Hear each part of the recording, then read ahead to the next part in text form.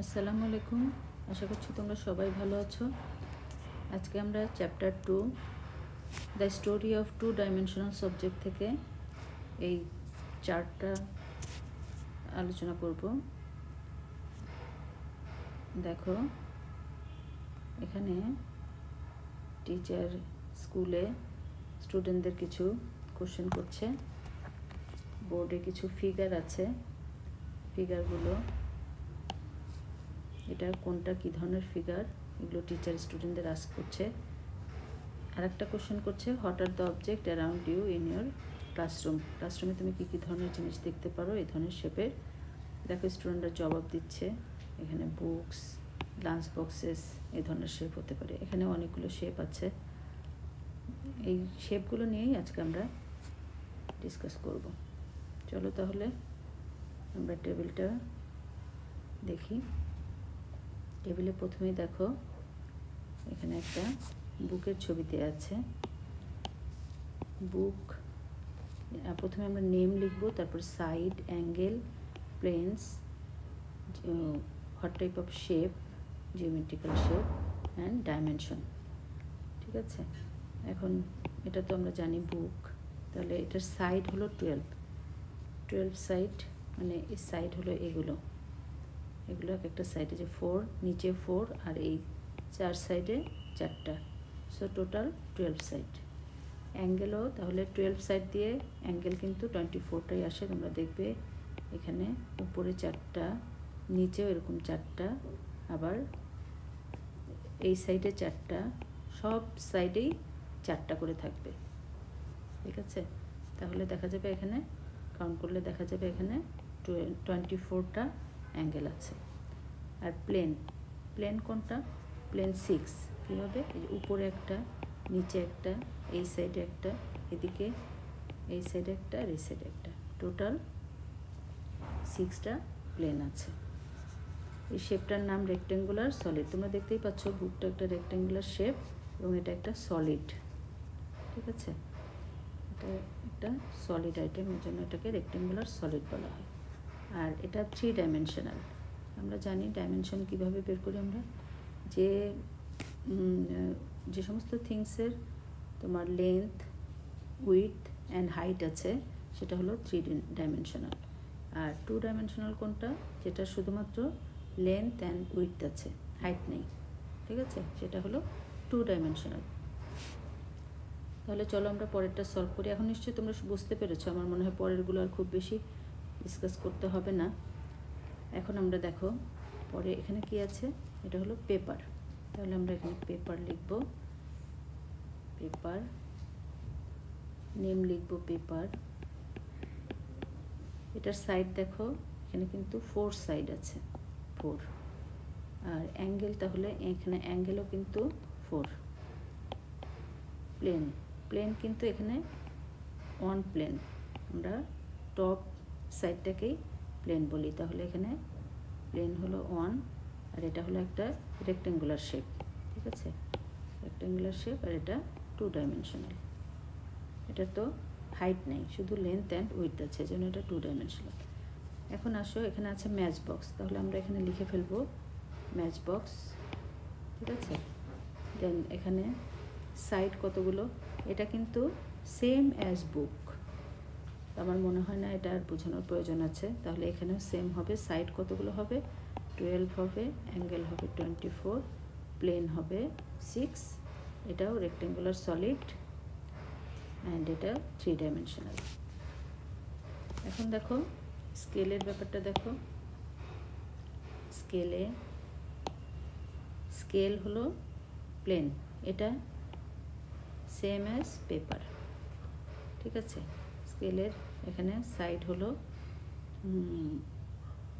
4, just এটার মতোই 4, angle 4, plane 1, আর এটা কি শেপ? রেক্টেঙ্গুলার শেপ, এটা 2 ডাইমেনশনাল। এখন এখানে একটা কোশ্চেন করতে পারো তোমরা, স্কেল আবার আমাদের বিভিন্ন রকম ধরনের স্কেল আছে। এটা যদি ফ্ল্যাট স্কেল হয়, পাতলা, কোনো হাইট না থাকে, তাহলে কিন্তু এটা এই পেপারের মতো হবে। আর যদি মনে করো কাঠের স্কেল কতগুলো থাকে, ওগুলো কিন্তু বেশ থিক থাকে, ওটা কিন্তু আবার 3 ডাইমেনশনাল, ওটার হাইটও থাকে। সেক্ষেত্রে তখন কিন্তু আবার এটা আমরা এই বুক ফলো করব, বুকের মতো হবে প্রত্যেকটা জিনিস। ঠিক আছে, তার মানে 3 ডাইমেনশনাল হলে এই জিনিসগুলো আসবে, আর 2 ডাইমেনশনাল হলে এই পেপারের মতো আসবে। ঠিক আছে, এখন চলো আমরা নেক্সটটাতে চলে যাই। এখানে দেখো একটা ফ্ল্যাক্সের ছবি দেওয়া আছে। ফ্ল্যাক্স তাহলে ফ্ল্যাক্সের এখানে হবে, এটা কিন্তু আমরা ফ্ল্যাক্সের জন্য আমরা কিন্তু এটার কোনো সাইড নেই, এটার সাইড আমরা বের করতে পারবো না, তাহলে এটা ক্রস দিব। এটার সাইড নাই যেহেতু অ্যাঙ্গেলও আমরা পাবো না।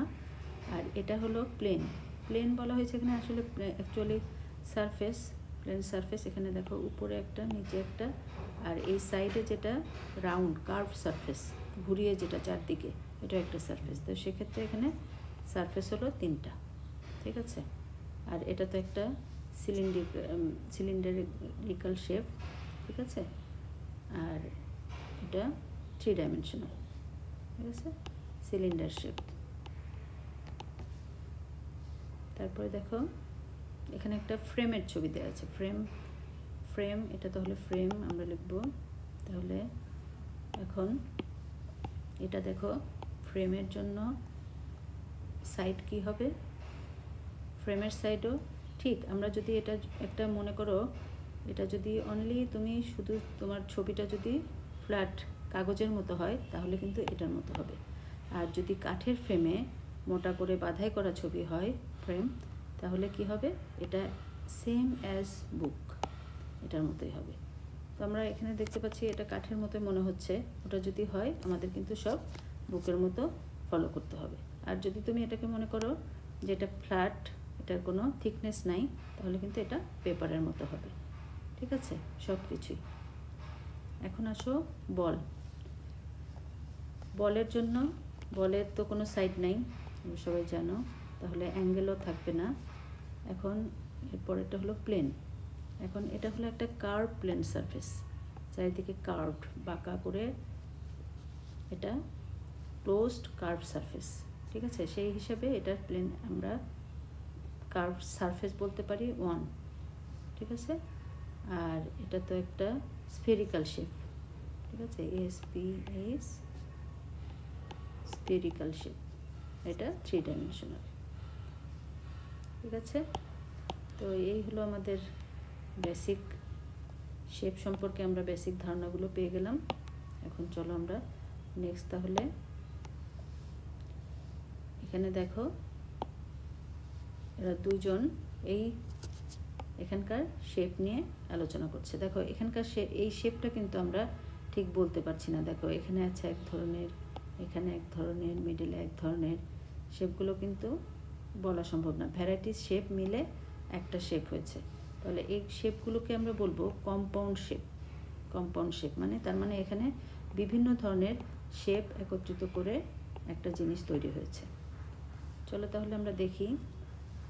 এই দেখো পেন্সিলটাকে ভেঙে এখানে বিভিন্ন ধরনের শেপ দেখানো হয়েছে।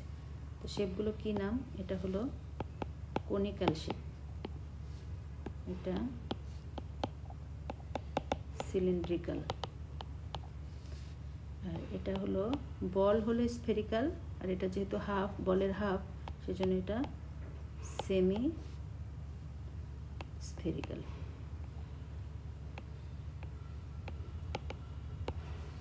ঠিক আছে, এখন দেখো এই 3টা শেপের সাহায্যে বিভিন্নভাবে শেপগুলো কম্বাইন করে বিভিন্ন ধরনের জিনিস, অবজেক্ট তৈরি করা হয়েছে। ঠিক আছে, তাহলে তোমরা শেপগুলোর নাম জানতে পারলে কোনটাকে কি বলা হয়। এখন দেখো ওরা দুইজন বলছে এখানে, the objects I am thinking about has 6 planes, can you tell the shape of the objects. ঠিক আছে, 6 প্লেন আছে, এরকম শেপ কোনটা। তাহলে তোমরা ইজিলি বুঝতে পারছো, এখানে রুবিক্স কিউব দেখো এখানে কিন্তু 6টা প্লেন আছে, কাউন্ট করলেই তোমরা পাবে। এটা তো তোমরা সবাই খেলো নিশ্চয়ই। আবার এটাও ব্রিক্সে ইটেরও দেখবে 6টা প্লেন আছে। কিন্তু বলের কিন্তু কয়টা প্লেন, কিছুক্ষণ আগে কিন্তু আমরা এটা নিয়ে ডিসকাস করেছি, বলে একটা কার্ভ সারফেস, তাহলে এটা হবে না, এই জন্য এটাকে ক্রস দেওয়া হয়েছে, এই দুটাকে রাইট দেওয়া হয়েছে। এখন আসো, এখানে কিছু পিকচার দেওয়া আছে এবং কিছু ক্লু দেওয়া আছে, আমাদেরকে কন্ডিশন অনুযায়ী আমরা এটা ম্যাচ করব। ঠিক আছে, লেফট সাইডের পিকচারের সাথে রাইট সাইডের কন্ডিশনগুলো আমরা ম্যাচ করে দেখাবো। তো প্রথমটা তোমাদের জন্য করে দেওয়া আছে, থ্রি সাইডস অন প্লেন, বুঝতেই পারছো ট্রায়াঙ্গেল, 4 সাইডস অন প্লেন। এখন 4 সাইড তো এখানে কোনটা দেখা যাচ্ছে বলো তো, অন প্লেন, এই যে এইটা হবে। ঠিক আছে, 4 সাইডস অন প্লেন। তো তোমরা এই আমাদের এই ডটগুলো মিলাতে হবে, 4 সাইডস অন প্লেন। তারপরটা কি আছে, 6 planes and all planes equal. 6টা প্লেন আছে কিন্তু সবগুলো ইকুয়াল। এখন এখানে কিন্তু 6টা প্লেন আছে, কিন্তু এগুলো কি ইকুয়াল না। তারপর এখানে দেখো, এটা রুবিক্স কিউব টাইপের। সো এখানে কিন্তু আমরা দেখতে পাচ্ছি 6টা প্লেন আছে কিন্তু সবগুলো ইকুয়াল, তাহলে এটা হবে। এরপরটা দেখো, 1 closed curve and on plane, এখানে এটা হবে ক্লোজড কার্ভ। এখানে দেখো, এখানে হবে এটা সার্কেল, ক্লোজড কার্ভ আমরা কিভাবে বলি, এটা একটা কার্ভ।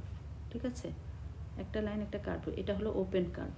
যখন এটাকে আমরা ক্লোজ করে দেব তখন এটা হয়ে যাবে ক্লোজড কার্ভ। ঠিক আছে, closed curve and on plane, তাহলে এটা হবে এটা।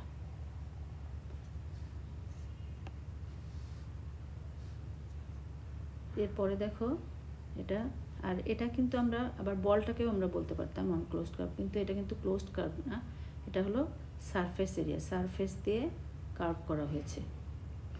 ঠিক আছে, তাহলে এটা পরেরটা দেখো, 6 planes but all R equal, 6 planes but all are not equal, তাহলে কোনটা হবে, এই যে আমরা আগে দেখেছিলাম 6 প্লেনস এখানে আছে, এগুলো ইকুয়াল না, তাহলে এটা হবে এটার সাথে। আর নেক্সটটা বাকি রইল কোনটা, অন কার্ভ সারফেস, তাহলে অন কার্ভ সারফেসটা হবে বল। ঠিক আছে, অন কার্ভ সারফেস, এটা তো আমরা আগেই চার্টের মধ্যেও ডিসকাস করেছি, একটা কার্ভ সারফেস আছে বলের। ঠিক আছে, তাহলে এই হলো আমাদের শেপ সম্পর্কে ধারণা, আমরা সব পেয়ে গেলাম। তো আজকে তাহলে এই পর্যন্তই।